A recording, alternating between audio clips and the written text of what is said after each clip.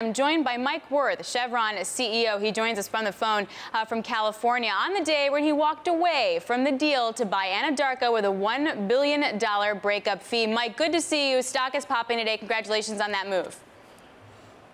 Thanks, Alex. It's good to talk to you. So talk to me. Why did you walk away? Well, look, this is a win for Chevron and for our shareholders. We come out of the deal with $1 billion. We're going to return that to our shareholders with a higher buyback. And, winning in any environment doesn't mean winning at any cost. In a commodity business, cost and capital discipline always matter, and an increased offer would have eroded value to our shareholders and diminished returns on our capital. This was a good opportunity, but it wasn't a necessity for Chevron, and we're not desperate to do a deal. So we come out of this feeling very good. Does that mean you think that Occidental overpaid? Well, I can't comment on how they look at things. I'll simply say we have no intention to do an acquisition unless it's an exceptionally good one. So what was so good about Anadarko for you? And is there another company that can help replicate that in any way?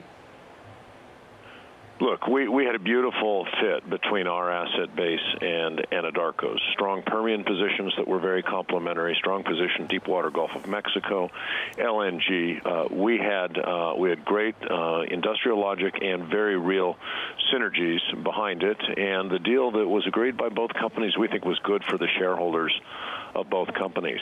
At the levels that it's moved to, we can no longer see it that way. When you look at other things, I'll simply say, we have a tremendous position and organic opportunities to grow our business for a long time into the future. So we don't have a need to do anything unless it's exceptionally good, and we're only going to invest in the highest return opportunities. Well, I'm glad you brought up the fact that there were a lot of synergies, because Anadarko clearly liked your deal better for a long time. Did Anadarko come back to you and say, please make another bid? Look, we've had discussions with Anadarko throughout, and they have handled themselves and I think negotiated in very good faith and handled themselves very well. Lots of respect for their company and their leadership, and we've had detailed discussions. We had begun integration work, so we were working very collaboratively with them, and ultimately, I think both of us are disappointed that we can't put this deal together. And that's where we left it. You mentioned that there were so many synergies outside of the Permian, where for Oxy it's really just the Permian synergy. We can see Occidental selling off assets left and right. Would you be interested in buying the Gulf of Mexico assets that from Anadarko that will now belong to Occidental? I would view those the way I view everything else, which is if it's the right asset at the right price and the right fit, that's something that we would consider. Look, this was a nice deal because we could bring the two companies together. We could create synergies out of that, and when you're integrating an entire system, you've got a lot of value you can create. And so, picking off individual assets one at a time, we would take a look at that, but I would overestimate how much appetite we might have there. Well, fair, and you really put the money where your mouth is today when you said we're going to do that buyback. We're going to increase it by 25%, which says that we see more value than in our stock than in just like going out and making a random acquisition. Was that buyback though just because you got that $1 billion breakup fee, or is it structural and more permanent? Well, our commitment to capital discipline is very real, and our commitment to shareholder returns is very real. We come out of this deal with $1 billion that we didn't expect to have, and I think it's right to return that to our shareholders through a buyback. And we're operating from a position of tremendous strength. We've got the lowest net debt in our industry. We've got the lowest cash break even. We're generating strong cash flow today, and we would expect to sustain this rate of share buybacks in any reasonable price environment. So the clear message is we're returning the cash out of this transaction to our shareholders, and we have such confidence in our portfolio through the price cycles that we intend to continue to buy back shares at that rate. Mike, what's a reasonable price environment? We've seen in just the last few years prices in the 30s and prices over $100. Those are extremes. We've seen prices in recent times in the 50s and 60s. I think anything that moves in and around that, and certainly for short periods of time you can be outside of that band.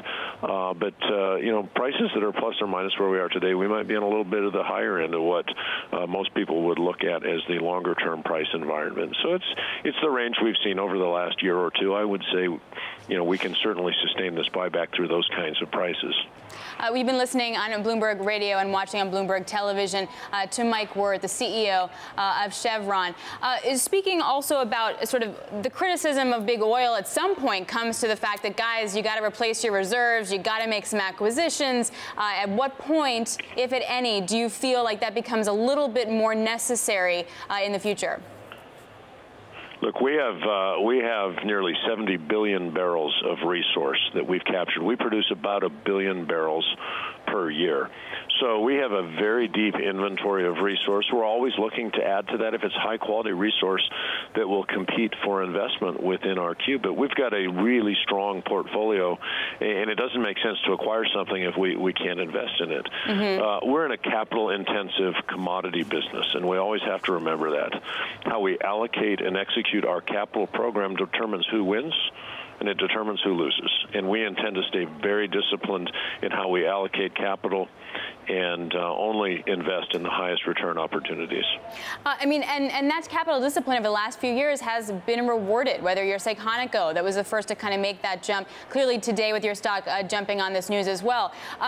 At what point do you feel like investors are going to demand something else other than capital discipline? Is it an oil price? Is it an oil environment? Is it a supply crunch? What's your read on that?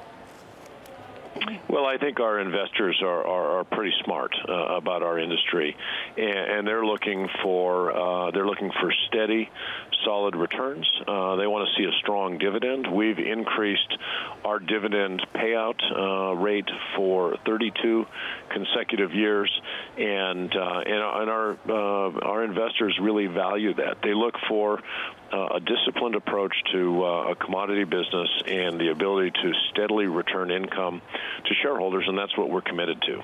So the fact that, without this deal, you're lagging behind Shell and Exxon in terms of output, what do you say to that?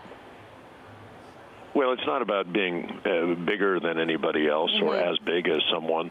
The goal here is to deliver stronger returns out of your portfolio and to ensure that you share those returns with your investors. And so size and scale matter only to a point. Yeah. Execution and delivery is truly what investors are looking for.